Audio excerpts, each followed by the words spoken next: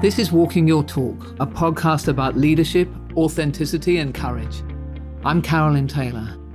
Over my career, I've worked with well over 100,000 leaders in every kind of organization. People who are committed to closing the gap between their own values and those of their organization and how they show up every day. I wrote a book called Walking the Talk on how you change corporate culture, but this is much more personal. If you want to be known as someone who walks their talk, then this podcast is for you.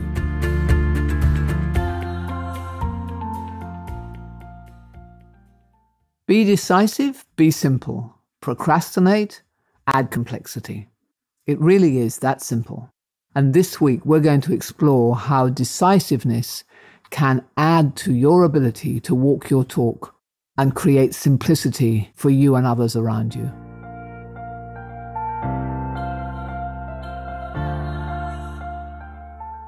Your ability to walk your talk on simplicity is going to be very tied up with your willingness to make decisions. And in this third in the series of episodes that we have related to simplicity, I want to explore decisiveness as a key driver. Last week we explored perfectionism and how in order to reduce complexity, create more simplicity, you need to learn how to be more willing to accept fit for purpose and not have everything perfect.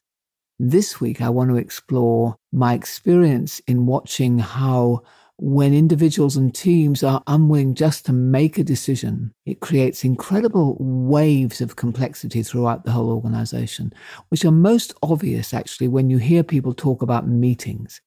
Everybody says, oh, there's too many meetings. I keep having to go to all these meetings. And when you look underneath it, what you're really saying, what everyone is saying is, we're having these meetings, but we don't seem to be getting anywhere in those meetings. What is the purpose of these meetings? And looking again, one of the key purposes of the meeting seems to be to alleviate the reluctance of the meeting leader or sometimes of the whole team to actually make a decision. I think there's a lot of fear around that.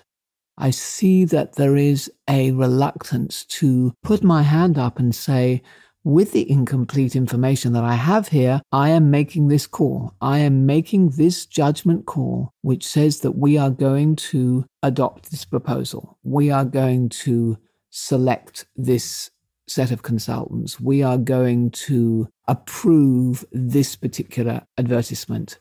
We are going to spend money here and not spend money there. And that, of course, is a bit scary because maybe I'll make the wrong judgment call. So by delaying and delaying and delaying my willingness to make that decision, what I will tend to do is I will do one of two or three things. One is I will get more people involved. So I will, in the name of consensus, which is important, but I think is overused, I will bring in more and more people into a meeting to sort of dissolve the individual accountability that relates to my being the one who makes the final decision, who makes that judgment call. And a second thing that will often happen is that I will look for more and more evidence, more and more information. I will ask for more reports, more detail. And of course, the more that I ask for that, the more it generates in the organization. And any leader that I see, they just make, it'd be interesting to find out about this and whether or not this data supports that. Suddenly you've got 3 weeks of work going on all around you. So while some complexity is generated by process, a lot of complexity is generated simply by this unwillingness to make a decision.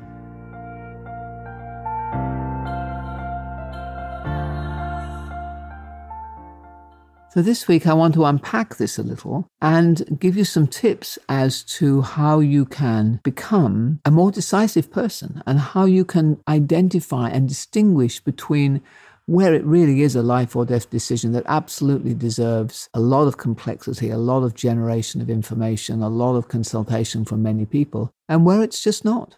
And let me start by giving you a very extreme example that I often encourage the people I work with in organizations to start with, which is simply to go into a restaurant one day and look at the menu.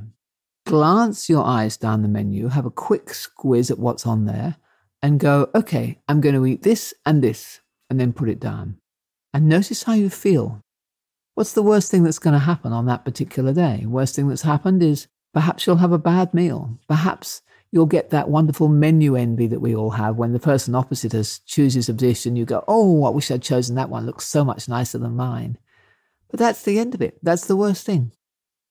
So that practice of let me just make a decision, let me just make a judgment call and see where it goes. And out of that, of course, if it's not the right decision, I will learn and do something differently next time. But I think that little story gives us a clue as to the way in which to encourage ourselves to start creating more simplicity in our lives and reducing the complexity we add in other people's lives and the anxiety, because there's a lot of anxiety tied up with holding back from making a decision like that avoidance, and the way in that avoidance spreads to other people where they can feel that anxiety and they can feel how we are demanding of them a way to give us that relaxation that comes from knowing we've made the right call. But the reality is it is our willingness to make the decisions without complete information that is what we're being paid to do. That's the difference between someone who's good and someone who's less good. A willingness to make a call and live with the consequences, and then of course be able to correct very quickly if it's not the right call. So first thing to look at in relation to how we make things simple is what is the worst thing that's going to happen here if we make this decision rather than that one? Is it in fact a below the waterline mistake? Or is it something that could be quickly corrected afterwards? And that in itself starts us down the track of, okay, let's speed this up. So here's the exercise for this week. Take a very good look at the decisions that are on your plate. And ask, if you have a team, ask your team, what are the items where we are probably procrastinating, where we're going around in circle? What are the decisions you would like me or us to make? And then look at what is the worst thing that could happen if we make a decision here and it turns out not to be the right one? Is this really a decision that warrants more consultation, more meetings, more people involved? Or is this now at the point where I am holding back because of my anxiety about making that call and being held to account for the judgment that I made? And when you've looked at that and made the call about which decisions are difficult, pick some smaller ones that you've been procrastinating on, and a little bit like looking down the menu in the restaurant, just call it. Just do it. Notice your anxiety, but also notice the way in which complexity is removed from both you and everyone else, because you are now on a course of action. And that course of action creates momentum in its own right. It moves everything forward. It allows everybody to focus on then completing and implementing and executing against the decision that you've made. Choose, decide, move forward, and complete whatever it is you have on your plate this week.